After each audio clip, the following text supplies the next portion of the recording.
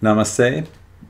Welcome to another episode of In 5D Afterthoughts. My name is Greg Prescott from in5d.com, and quick shout out to all of my Patreon people. I'll be giving you, and as well as everyone watching on YouTube right now, I'll be giving you guys here on YouTube preview of what I'm going to be talking about, and then I'll be exiting and continuing on with my Patreon people. But today we're going to be talking about high-pitched frequencies. Now, what I ended up doing was I made a video called Every High-Pitched Frequency from A major to G sharp. And it was a lot easier for me to do that than to try to show you what it sounds like. For example, today I put out a video of today's high-pitched frequency, and today's high-pitched frequency is in the key of A sharp, which is,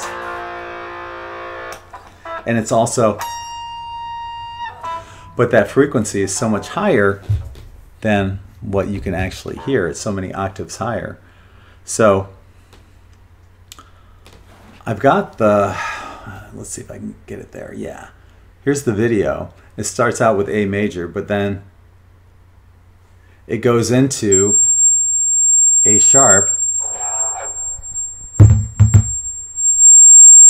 Hopefully you can hear that. That's the high-pitched frequency that I hear. And that's this, but many octaves higher. So it was a lot easier for me to make that video of all the high-pitched frequencies of what I'm actually hearing in those actual high pitches than to emulate that on the guitar. And this way, on that video, it outlines exactly which key it's in. So if you're hearing a high-pitched frequency, just go to that video, figure out which one it is, and then on in5d.com I have an article that explains all the meanings of every high-pitched frequency. So you don't have to be a musician anymore to find out what that high-pitched frequency is and what it means. So I'm basically putting the ball in your court, because they will change throughout the day, as we have seen, but this one has remained constant, at least until now. And what we're looking at is an A sharp. The A sharp on a guitar,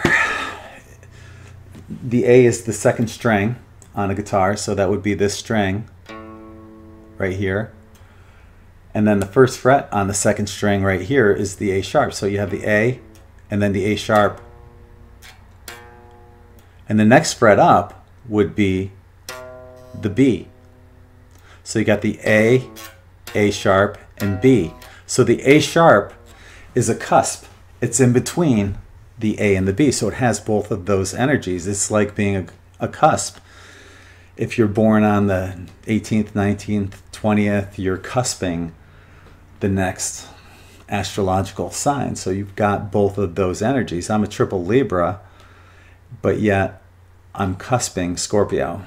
So even though I'm a triple Libra, I still have some Scorpio energies. No different. So today we're looking at A sharp, and it could be any day, any given day, and any given note. And what you want to do with that, the A sharp, like I said, it's a cusp between the A, which is the third eye, and the B, which is the crown chakra. So what's going to happen, and you'll probably notice this, you might have like a slight headache going on. Some things are going on in the head. These are upper level chakras in the head.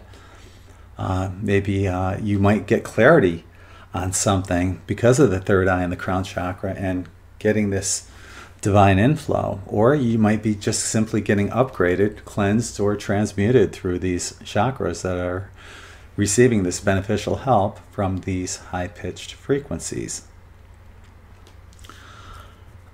Let's see, what else do we have here for you guys? Oh yeah, there was one thing too. When I got these frequencies today, it was predominantly the right side. And what we know through QHHT you know, the QHHT practitioners all know that anything on the right side is your current life, and anything on your left side is your past life. Also, the right side is the masculine, the left side is the feminine. So there's some kind of male energy in the current life that's going on with this A sharp, which covers both the third eye and the crown chakra. And just a quick shout out to everyone watching. This is my second video I've made today for my Patreon people, sending out much love, light, and gratitude to everyone that's supporting on Patreon. It helps a lot, and actually it goes towards paying for my server, and I appreciate that. I made a video earlier today on banishing, and this is my behind the scenes video. I have some behind the scenes stuff that I'm not going to put out publicly, but I will share with the people on Patreon. It's not stuff that a lot of people necessarily need to know. It's not, I would never hold back any information from anyone just to put it on Patreon. That's not my style. I don't do that. But I did do a video on banishing. I've had some experiences, and I've never used this but one other time before, but I have this book. It's written by a high Wicca priestess, Deborah Blake. It's called Everyday Witch A to Z, and it has some really interesting spells in there. And I only used one previously, and I explained that on my video and with whom I used it with. But yeah, this is something that I ended up using yesterday, last night, maybe around 8 o'clock or so. And what happened was, you know, I was basically banishing anyone that is blocking me, because I've had all these blocks coming at me, and I figured, okay, well, maybe someone's putting like a spell or a hex or something. There was some juju that was going on there, and I couldn't figure out exactly what it was. So I said, what the heck, I'll try this banishing ritual. And there was a couple that I did, and I explained that, both of them, in that video. But when I woke up today, I got 3 messages, less than 24 hours. One was from a person named Nami, and she said, this is the first time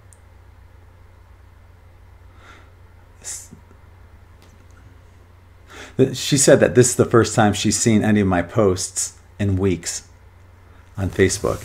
And then another one, Marcy Baker, said, yay, happy to see this post in my newsfeed without having to go directly to your page. And then right before I shot this video, I got a third confirmation from someone who said, Diane Weston Argabright, who said, glad you're back on Facebook, which is funny because I never left Facebook. I've been posting every day, 365 days a year since 2009, but yet people weren't seeing them. So there was some kind of blockage that was going on. So I did this banishing ritual, and people are all of a sudden seeing my posts. So it's very powerful. Like any Wicca magic, white magic, only use it in the highest good, in the vibration of truth, love, and light. Never do anything intentional that would intentionally hurt anyone. I explain a little bit more about this. And also, before you do it, always put that shield of white light around you. But in that video on Patreon, I explain a lot more, and I go into a lot more depth. But it was really fascinating. I thought I'd bring that up to you guys. So I think that's about all I'm going to be covering here. Oh, there's one other thing I wanted to say too. And I'm not sure if this is in association with the high-pitched frequencies, but last night I had this dream where I could fly, not only myself, but I was the first one to fly, and then all these other people started flying around after me, and I'll be explaining a little bit more about that in the Patreon video. So to everyone from YouTube, I want to thank you all for tuning in. Be sure to check out those articles on the high-pitched frequencies, especially that video that contains all of the high-pitched frequencies, and that way you'll be able to figure out exactly which ones that you are hearing, and then check out the article and see what each one of those high-pitched frequencies that you hear, see what they mean. So I'm going to leave it off at that, sending you all infinite love and light on YouTube.